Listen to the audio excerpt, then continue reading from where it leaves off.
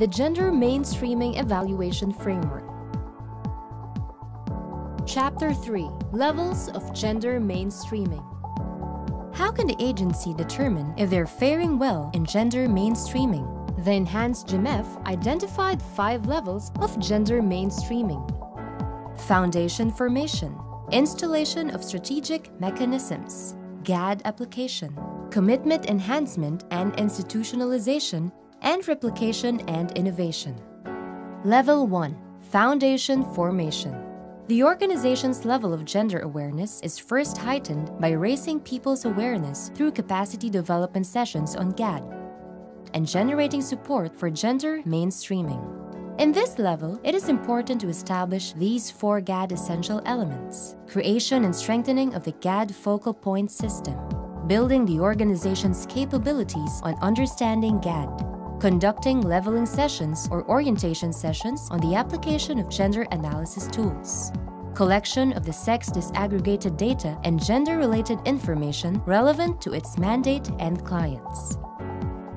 Level 2: Installation of strategic mechanisms. This level marks the transition of the organization toward gender mainstreaming by creating enabling conditions supportive of GAD, such as putting in key people, issuance and updating of policies, support structures, systems and mechanisms to facilitate and sustain gender mainstreaming, as well as evidence of initial application of GAD concepts and tools. The GAD mechanisms may include the following: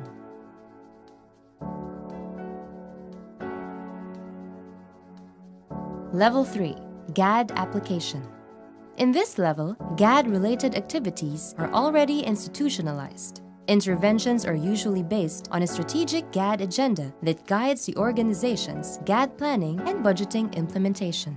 The agency's GAD plan and budget is now more strategic, which results in either increased attribution of the GAD budget and/or more gender-responsive programs.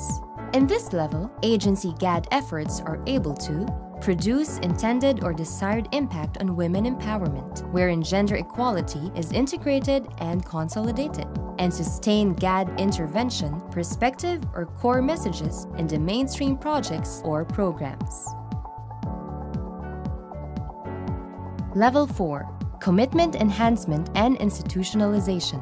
At this level, the organization has already institutionalized gender mainstreaming in all aspects of its operations, programs, and projects. This level also challenges organizations to continuously monitor, evaluate, and improve their efforts. And lastly, Level 5: Replication and innovation. The enhanced GMEF included this level to recognize notable GAD accomplishments of organizations. This level indicates that GAD has been fully mainstreamed into the mandate of the organization and is being recognized and replicated by others as a standard in gender mainstreaming.